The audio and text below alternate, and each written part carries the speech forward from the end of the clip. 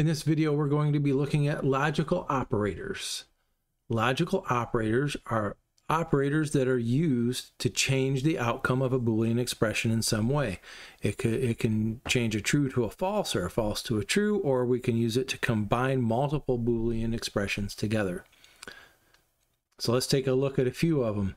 The first one we discussed in a couple videos ago. I didn't go into too much detail, but we talked about the exclamation point, which is the not operator. And that is logical negation. When we want to negate the outcome of a Boolean expression, we can throw the not operator in front of it. And that changes a true to false or a false to true. There's also the and operator, which is two ampersigns put together. Okay, and the and operator is a logical conjunction. A conjunction is something that gets joined together. Both things have to be true. This has to be true and that has to be true in order for the entire Boolean expression to be true. And then we have the or operator, which is the double pipes. Okay, and the pipe key is above your enter key on your keyboard. If you hold shift above the backslash, there is the pipe key. So two vertical pipes are the or operator. Okay, so the or operator is a logical disjunction, and we use that when we want to combine two statements and get a true value out if statement 1 is true, or if statement 2 is true, or if they're both true. And along with that, we also have the exclusive or, which is the caret symbol located above the 6th key on your keyboard. That's an exclusive or. It's like a logical disjunction, but it only works if one of the elements is true. This is true or that is true, but they're both not true. We don't see that one quite as often, especially in more rudimentary programming, but it is very useful when you get into certain aspects of logic. So let's look at a truth table for the not operator. So we have a condition called P, and we have a condition called not P. So if the condition of P has a value of true, condition of not P will have a value of false. So let's take a look at this example up here. We're going to assume that the age of the person is 24 and their weight is 140 pounds. So if I say age is greater than 18, 24 is greater than 18, but because there's a not operator, since this is true, the not operator changes its value to false. Let's look at another one. If something is false, the not operator will change it to true. So weight equals 150. So our weight was set to 140. 140 is not equal to 150, so this would be false, but the not operator changes the entire thing to true. So that's how the not operator works. It changes an expression that's true to false and an expression that is false to true. Now let's look at the and operator.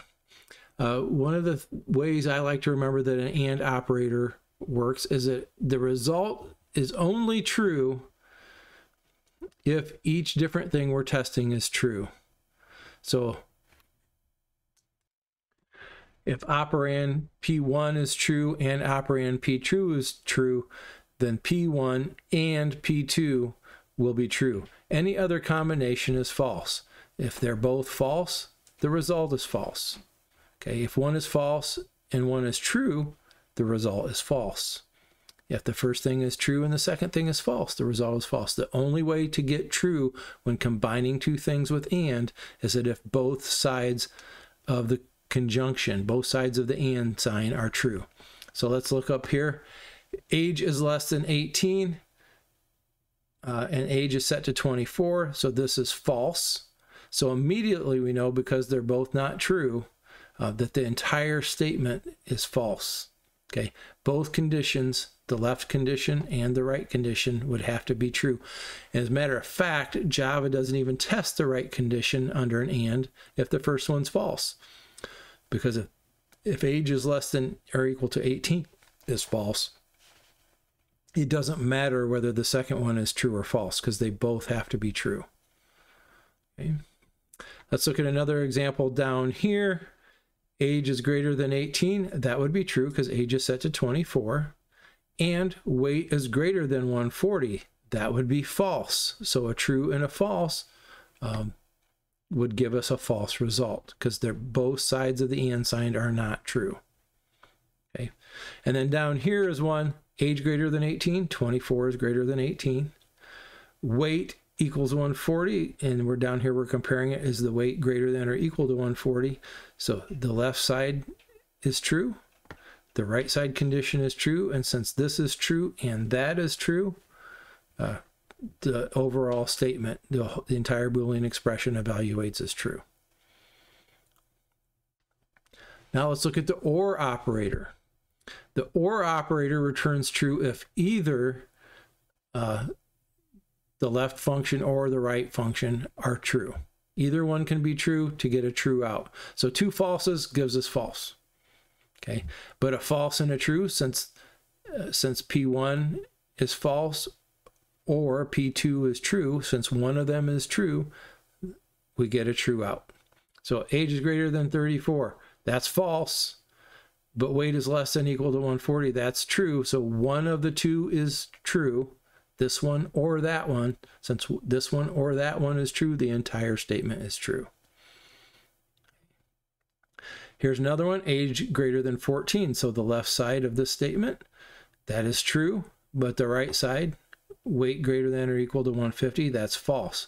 This is true or that is true. One of them is true, so the entire statement is true. Okay, and it would also be true if both things were true. So let's go back. On an AND operator, the only way to get a true is if both sides are true. And on an OR operator, the only way to get a false is if both sides are false. That's another way to think of them. Okay, OR operator always returns true unless both sides are false. AND operator always returns true if both sides are true. Okay, it takes a little practice to wrap your head around these sometimes. All right, now let's look at the exclusive OR. Again, we don't see this one quite as often. Age is greater than 24. That is false. Weight is greater than 140. That is false. So since both sides are false, we get a false out. That's no different than the OR operator. Okay. If one side is false and the other side is true, we get a true. So age is greater than 34, that's false. But this side, weight greater than or equal to 140, that is true. Since one side is true, we get true. Okay, and then this one, the left side is true and the right side is false. Okay, since one side is true, we get true. But if both conditions were true, we would get false. Only one of the conditions in an exclusive OR, only one of them can be true in order to get a true out. All right, so let's look at some examples.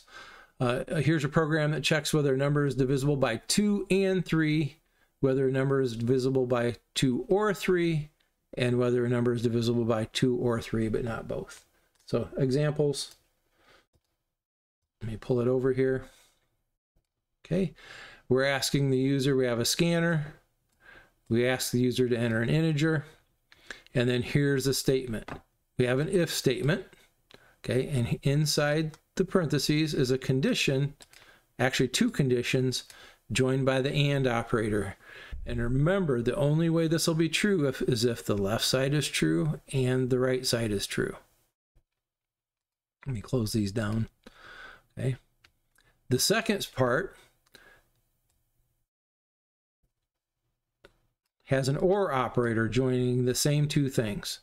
If the left side is divisible by 2 or the right side is divisible by 3, it's going to tell us that the number was divisible by 2 or 3.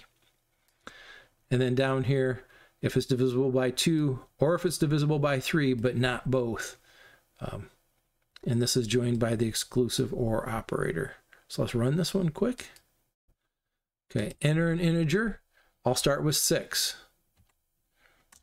Okay, 6 is divisible by 2 and 3. Okay, 6 is divisible by 2 or 3. That's true as well.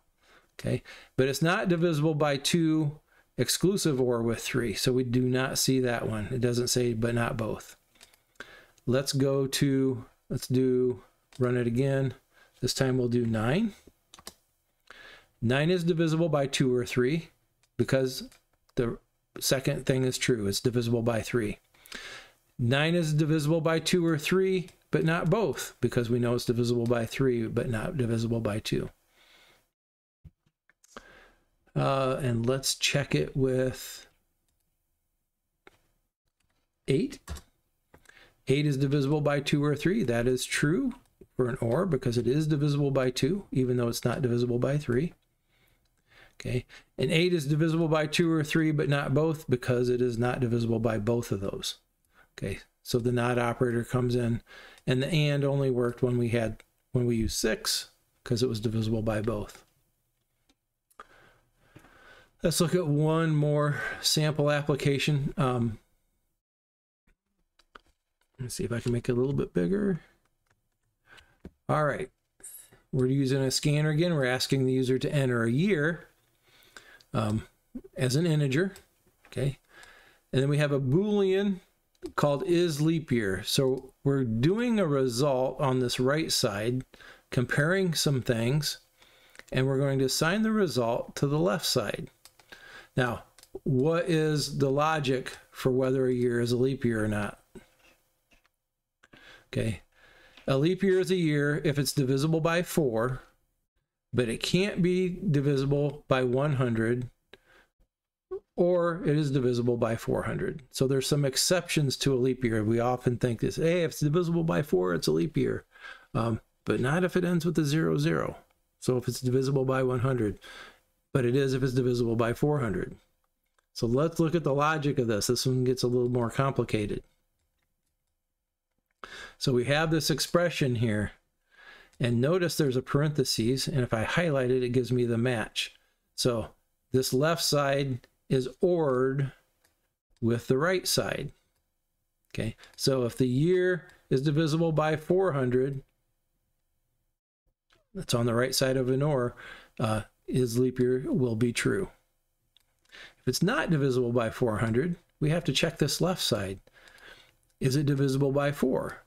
Yeah, it might be, but is it also not divisible by 100? And there's where we have a not equal right there. We're checking to see if the result after we divided by 100, if the remainder is 0 or not equal to 0. So it's not divisible by 100. So let's do some examples here. Either way, if this side is true or this side is true, the entire thing is true. But this side is only true if both these conditions are true. It has to be divisible by 4 and not be divisible by 100. So let's run it. Let's enter the year 2100. Okay. It's not a leap year because it has a 00 on it. And this part would be false, and it's not divisible by 400. But 2000 is a leap year. Why? Because it's divisible by 400. Okay. It's also divisible by 4. So there you go. This is a little bit more complicated statement. It might take a minute to wrap your head around, but the thing you got to remember is PEMDAS still applies. So parentheses happen. We evaluate this side and compare it to that side, but this side has 2 operators. So we have to evaluate the and on the left side and then take the results of that and OR it with the result of the right side. So that's Boolean operators. Again, when they get more complicated, it takes a little bit of practice. I always tell my students, build them up slowly, test each side separately, work your way through it.